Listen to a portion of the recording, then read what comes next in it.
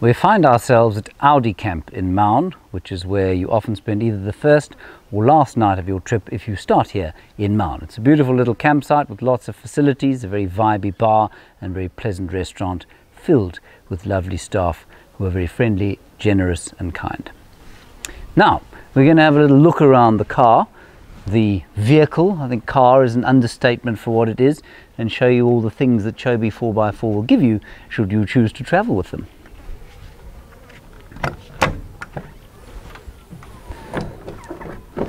This is not a particularly interesting part of the car.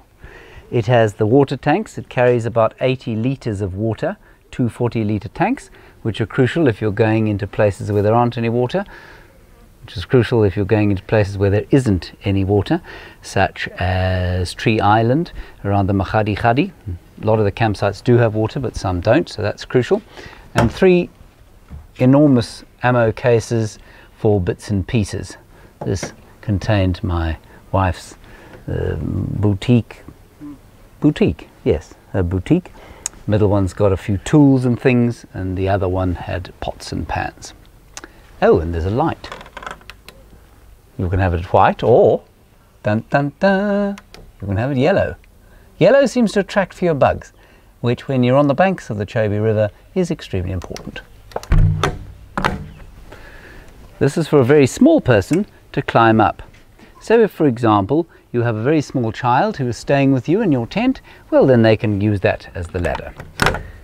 Even Kirsten and I, who are not very big people, were too big for that particular ladder. Now, in here we have access to the fridge if you happen to have a little stopover. The only disadvantage of this particular hole is that, well, again, as I was saying, Kirsten and I, not very big people, and getting into the fridge at this height, not easy. We'll show you how it can be made easy. Crucially, 2 fuel tanks, both carrying 90 litres of petroleum or gasoline, and that gives you a range of around about 1,000 kilometers, well, depending on how fast you're driving on the open road, with another 3 fuel tanks on top, which we'll show you. Up top here are these rather fancy plastic gasoline holders, 20 litres each, easy to handle, easy to pour. They've got their own internal funnels, and I know I'm making a big thing about where we're storing the extra fuel, but it is quite important because if you have a jerry can with no decent kind of a funnel, it can be almost impossible to put fuel in, so these are great.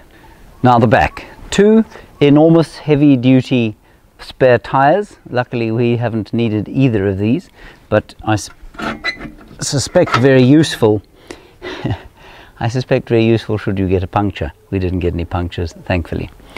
Then a rather elaborate system of getting them off the car, and a really good gym routine during the day if you're needing to build your muscles while on a 4x4 safari. Opening and closing these wheels is a good way to do it. So this is the V6 Toyota Landcruiser 4-wheel drive. It's a petrol engine, and that is as far as my mechanical knowledge goes.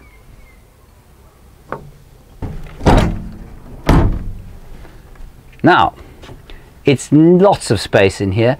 There's oodles of room to put whatever it is that you need.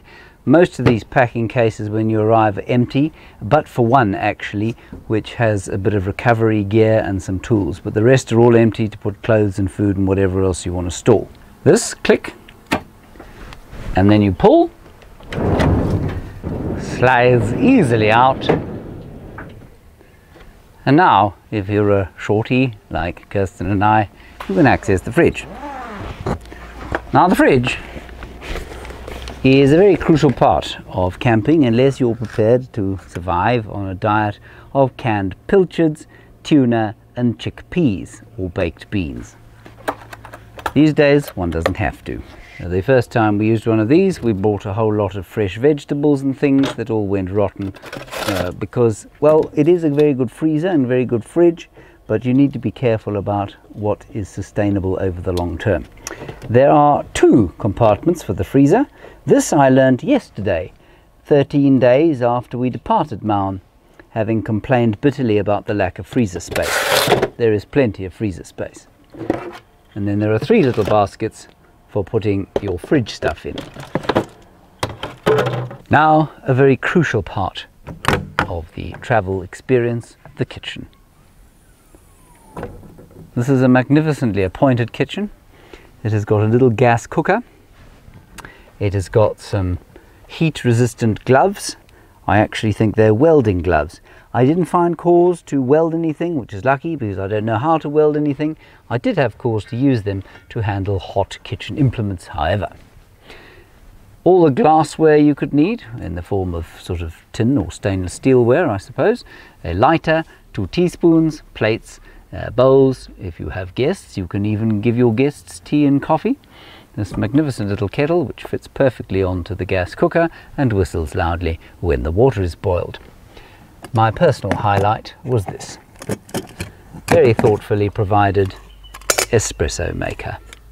I made great coffee every morning, and unfortunately you do need to be a little bit careful about how high you let the flame go.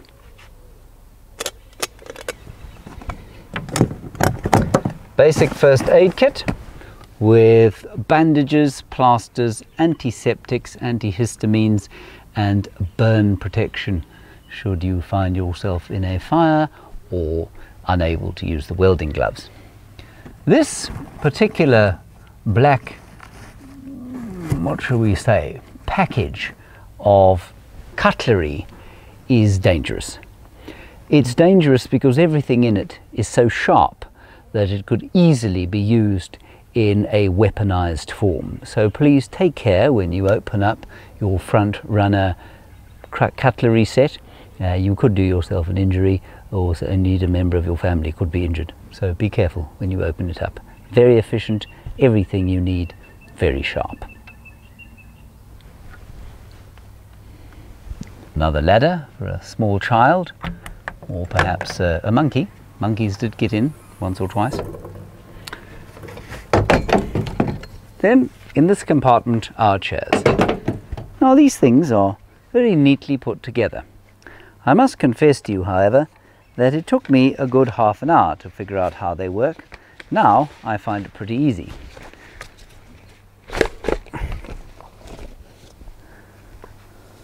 I mean, that looked pretty simple, didn't it?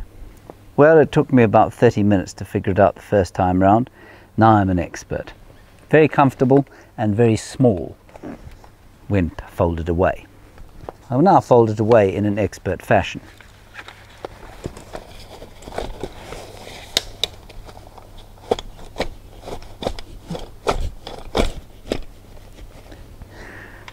Better than I expected. Everything's got its little place in here. Everything is neat. Everything has got a little strap to tie it down in case you go over some rocky roads and that sort of thing. And then I just wanted to quickly show you there's a vast selection of kitchenware, graters, pots, pans, saucepans, colander, all of which are easily accessible from this window.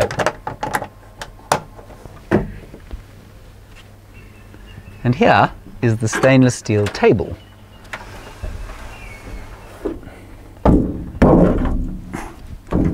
Also very easy to set up. Also quite good for gym if you happen to be setting it up the first time. There it is. Et voila. To access the boudoir, we have this ladder which folds out or folds down into something about that size and slips neatly into the back.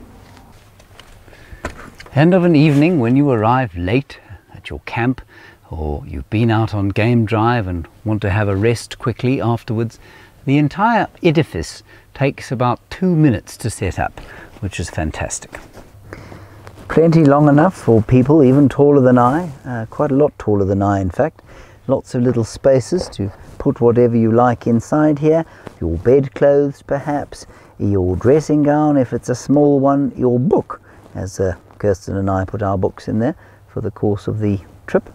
And there's also an overhead light, which is great. And just lots of space and lots of air. All the windows close up. We left them open, but for the mosquito nets, and they've got very fine mesh mosquito nets, which is fantastic when you're traveling around a place like this in the wet season. Very few bugs or insects managed to get inside while we were inside. So that is the tour of our Chobe 4x4 Landcruiser Extraordinaire. It's been an utterly magnificent trip, and we hope to do it again with them sometime soon.